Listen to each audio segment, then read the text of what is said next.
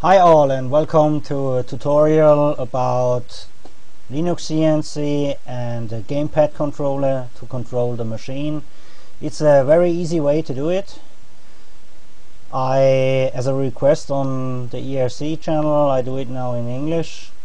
I'm a German person, so sorry for the bad words or the incorrect words, and also sorry if I get mixed up with some open frames here. It's a little hard to do. This here is the live view of the controller that is connected to the simulated machine. I connected all the parts here. This here is the head. The head is connected to X and Y. This is my set controller.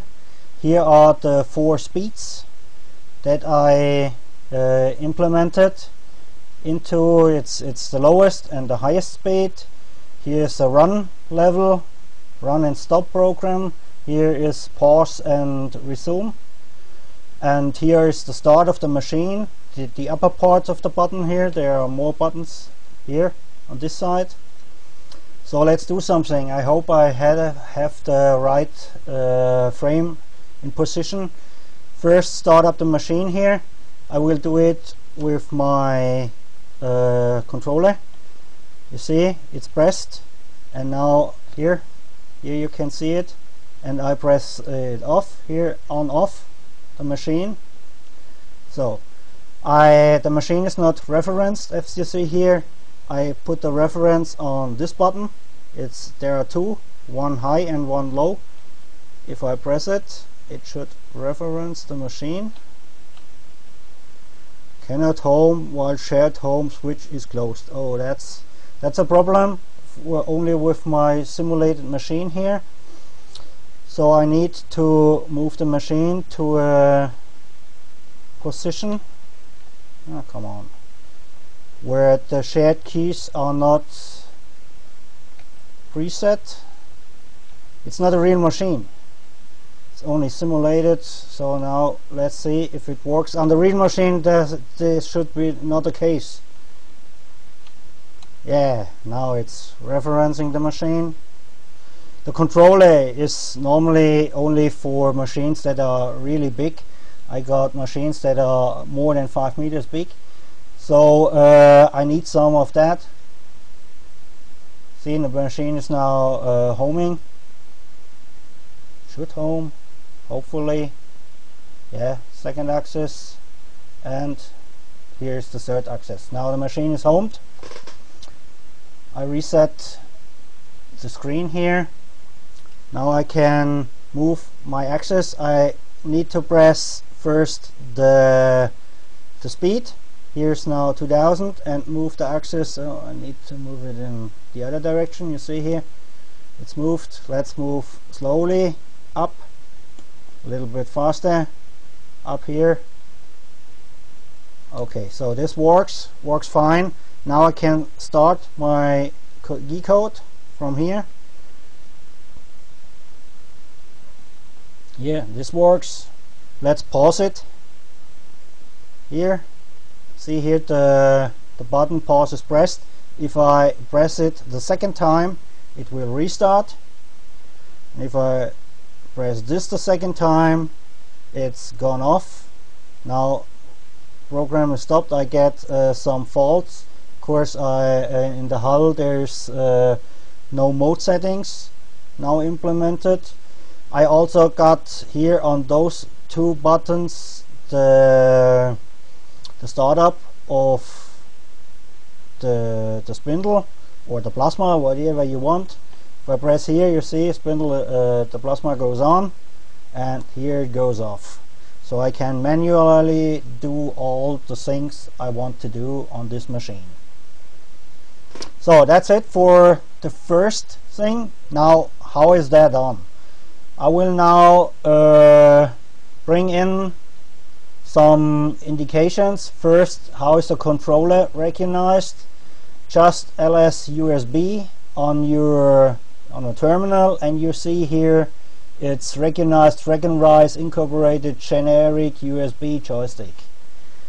There are other controllers like a US one here from Thunderstrike. I would these pins are named. It's hard to see. You see here there's 6, 8. There are numbers on the pins, so it's maybe better. I shot this on eBay for €1. So this one here is a €9 part. So first you need to recognize if the controller is here. I will close this down. Then I go into my first you need to implement it in your main HAL file.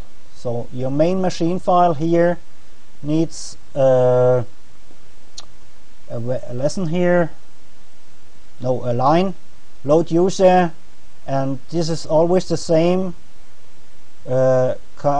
Carl here says LEDs, analog, and what pins you can read from the controller. Joystick is the name. It's the same name. It has to be a unique name from the LS USB, what name you got from the controller. All informations are also on our Wikipedia site. I make this highlighted so you can read this. I record this in HD, so it should not be a problem to get this address here. There's also the information how this is done here, how you get the information. It's the controller event is joystick 0, and here's the name of the device, and here it puts dual. That's a unique name, so in this case the name should be dual here. You need to HAL UI to be enabled in the ENE file, and here are some settings how to get it work. I did not use the analog device here. I only used the buttons. I close this down. So here is my file.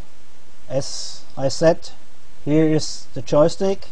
This has to be in the main HAL file.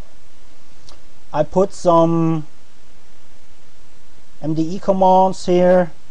This one starts the let's bring it up here, get it a little bit here. The press on this button here starts this command, and on this button starts the M5. So these are mainly only MDE commands that are controlling the machine. And the files, the pins are connected in the PostGUI file. This is plasma test file here I implemented. I will run through this. The main upper part is from the PyVCP file here from the side board. So it's the RPM is given to the sidewalk. There's a time connection, so I see the real time of milling, and also the buttons here are connected for setting my new 0 point and removing to 0 point. This is also on one of these buttons here from the front side, so I see if the machine is correctly zeroed and can restart without looking on the screen, on the monitor, and even on the access GUI here. I can control the machine completely with the controller here. There are 12 buttons and 6 axes on this controller. So here, let's run through it. These are the HAL commands for the zeroing of the machine. Here's the gamepad. I load MUX 8 into it. Of course, I got here 4 buttons, and I need 1 0, so it's 5. I can't complain with MUX 4. I need 8. Here's the magic that does it. It just selects like binary code, the inputs of those MUX, and so I can combine all the inputs. As I record this in HD, it should not be a problem for you to read this. Here's the force button goes in, and the result of the MUX output goes into jog speed. Here's the actually input for the control, the connections from X and Y and Z to the controller and the machine. Input button hatch 0x positive, and lower there is the connection for run stop and pause resume. I go this to toggle button, so I can press twice the button. I don't lose one button for so I have one button for two functions. And here's the connection for plasma on, plasma off, machine on and machine off, and homing of the machine. You see the buttons. So how do you know where are the buttons? If you just put only this line in here, use a HAL command, and then start up your machine without getting anything into your post GUI, you end up with machine is now running here. I show let's say HAL show pins. You get here an input 0. Here are the pins of the controller. Yes, it works. It's difficult to get all pictures here to work. So let's first put all the buttons top 2, thumb, pinky, joystick. I got sometimes fancy names. One button is pressed. Oh, I got not here, you see it's not. I hit the wrong side. Let's do it. No, I view, erase and start over. So I only have this one. I would not like to have the not. I only want to have the real button press here. Go through it, base 4, 2 and base. So these are the 12 buttons. Let's do a press.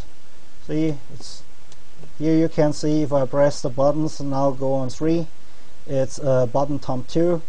If I press here, it's base 6. I press the main top button down. Let's see, here's the button. Now these are the axes. So I got hopefully the machine is not running. Pause and resume. It's difficult if the machine is controlled. So, and the axes are here: absolute, set, negative, positive. So let's get this in. I use only positive and negative buttons. Positive. So I use all the controls here as simply as buttons, not as scale or negative or whatever. These, no, position is not good. These controllers have mainly connecting that the hatch, and this one here is connected. You see here, if I press this one down, it signals 2 input pins. So this is not good. If therefore I changed XY to this controller and set to this, because these are unique. If I press this up, it's only 1. Press it down, only 1 here, and I need to get the hatch on side here. Negative, hatch pad, positive, negative. Let's go a little bit further so I can see all. Here, press 1. You only see 1 going on. Here also 1. Here's only 1. Here's only 1. If I put this to the side, I got 2.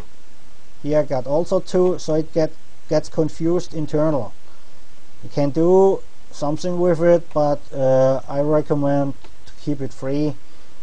Maybe someone ever finds a resolution for this to get the joystick proper calibrated.